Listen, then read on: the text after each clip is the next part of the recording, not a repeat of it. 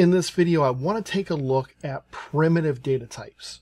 Now, you might be asking yourself, why do we need to know about primitive data types when we're going to be looking at data structures, and obviously a lot more complex data structures?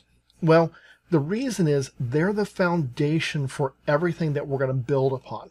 And so we have to make sure we understand them, and we understand them and how they work with different languages, because data structures is really language independent. It does not matter if you're using Python, if you're using JavaScript, or using Java or C++, or anything else.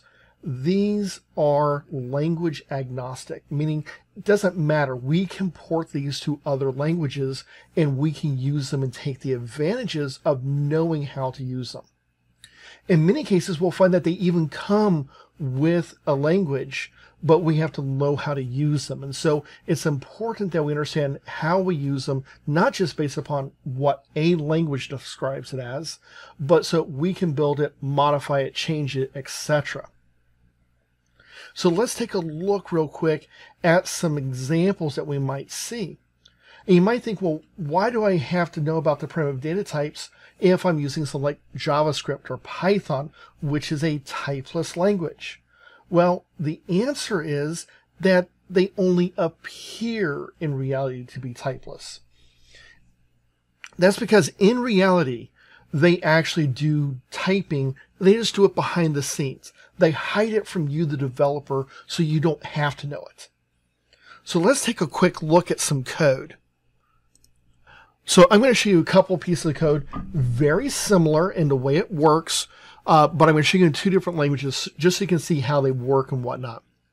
In this example, we have some Python code, and I have age equals 10, I have valid equals true, and name equals data structures. So I'm going to use the print command so I can print some of this stuff out. I say print age, and if I go and run this, down below it's going to show me, hey, age is 10. Okay, that's what I expect. So in this, we actually have three different data types. We have an integer, a Boolean, and a string. Two of these are primitives, and that's your age and your Boolean. Your string is actually a complex data type, and we're going to talk about those in a little bit. But I want to show you just something real quick and let you know that things are not always what they seem. And if we're not careful, and this is especially true of these so-called typeless languages, we can get ourselves into trouble. And that means that errors, whether they be runtime or logic, are going to tend to crop up.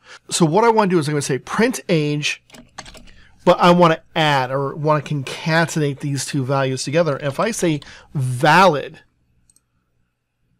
and run this, I don't get an error. I get a value. In fact, I get 11. And so true, which is a Boolean value, is showing to have a numeric value of 1.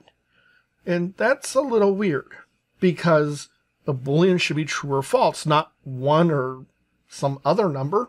But as we look at Boolean values, we'll understand why that happens in just a minute. Now, can I do the same thing with age and name?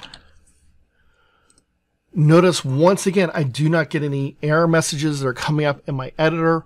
I go to run, and here I get an error.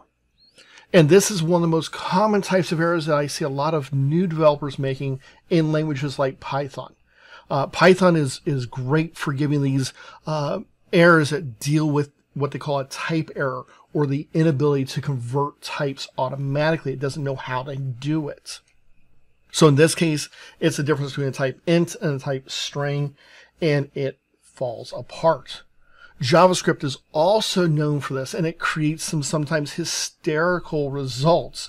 And I say hysterical because they're not happening to me right now.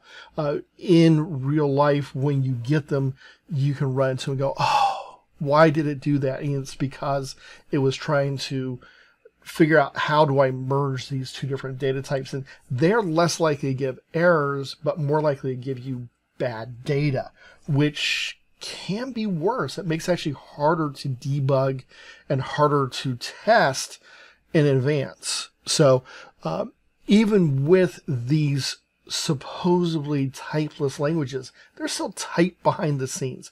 Very few languages are truly typeless. Now let's take a look at Java. Java is a typed language, and we have loosely strict and we have tightly strict languages, and we're not going to go really into the details of that. That's more of a compiler theory, programming languages type of question.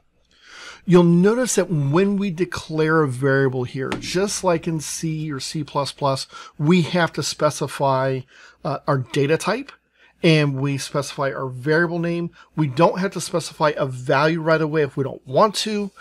In this case, I am, just for simplicity's sake. Here I have int age equals 10, boolean valid is equal to false. If I go to, say, system.out.println age, so I can print it to the screen, it will go and print, and it displays 10 for me, just like I would expect. What happens if I try to say, well, I want to do age and I want to add valid? Well, Java, being a typed language, says that, wait a second, these two types are not compatible. There are data types that are compatible, and I can add integers and longs, or I can add a double and a float, but these are two different types. And so valid does not give you a, oh, well, let's make it a 1, like Python does. So this is something that's just different to the language, and we have to understand that, understand how our language is going to work. So while these concepts work over any language, certain languages are going to make certain things easier or harder. In this case, it makes it easier to catch errors. Let's look at our primitive data types. And our primitive data types, like I said, are things like your integers, your Boolean. There are also going to be other numeric data types, like your single float, which is usually referred to as a float. Some languages will call it a single. A double precision floating point, which most languages call a double. You will also have things like a long integer, which most languages call long. Your Boolean data type, which we mentioned, and also a single character, sometimes referred to as a char. All of those tend to be actually numeric in basis. And what that means is that things like my Boolean, which seem very simple, it only needs to be a single bit to handle. That Boolean data type is actually going to be usually a whole byte, maybe 2 bytes, depending upon how it's easy to read. That's, once again, more of a computer architecture and programming language perspective. We're not going to worry about that. It's going to hold a true or false value. In some older languages, like C, a lot of times any value that was 0 was considered to be false, and any non-zero value was considered to be true. And that's kind of where Python kind of got that idea from, where it said that it was true, so it made it 1, because 1 was most commonly used for a true value. So a lot of languages do that, but not all of them. Visual Basic was a good example of where they used 1 and -1 for true and false. And just, as a different type of example. But it's always numeric in basis, and the reason why is how we build our data internally. And if we go to the computer when it's compiling our code, it looks at this and says, okay, I need a place to store my data when I create a variable. And instead of the variable name, it actually looks for a memory location. And that name is just mapped to a memory location. The data type is going to tell it how many bytes does it need to use. Now, in the olden days, integers were usually only 2 bytes, and then they went to 4. And the reason why is as we got bigger processors and more RAM, they could do that. That allows us to have bigger numbers, but there are limits. Let's take an example, and I have a link in the web page to this, and you can take a look at this. But in converting your bits into bytes, there are 8 bits that make up a single byte. And this is in most modern computer architecture. There are some that are different, but most standard PC, whether it's Macintosh or Windows or Linux, you're using an 8-bit byte. And if you had a single byte, you could use between negative 128 or positive 127. That's standard. Okay. 2 bytes is going to give you approximately plus or minus 32,000 or approximately 0 to 65,000 if you're using unsigned. With 4 bytes, you can go up to plus or minus 2 billion. In languages like Java and Python, you can't do unsigned. That's more of a C and C++ thing. So we'll stick with the approximate plus or minus 2 billion. And you might say, well, how is that? Well, let's take an example here. This little JavaScript tool that I built. You'll notice I have here a series of bits, and we'll see that these are turned off. And we're going to use 2's complement math. So if I turn on the first one, you'll notice that I get a value of 1. Well, I can turn that off, and I now have 0 as my selected value as nothing is turned on. I'm going to turn on my third bit, and notice that it is 4. So if I kind of work within myself and I start thinking about, okay, how's my math complements going to work out, I can start to see, okay, well, I have 0 or 1, and then I have 2, then I have 4, 8, etc. And so as I turn these on, these values go up. And if I need something that's between 16 and my next one is 32, I'll turn on some of these to my right. So I might turn on these two and get the number of 22 to get those values.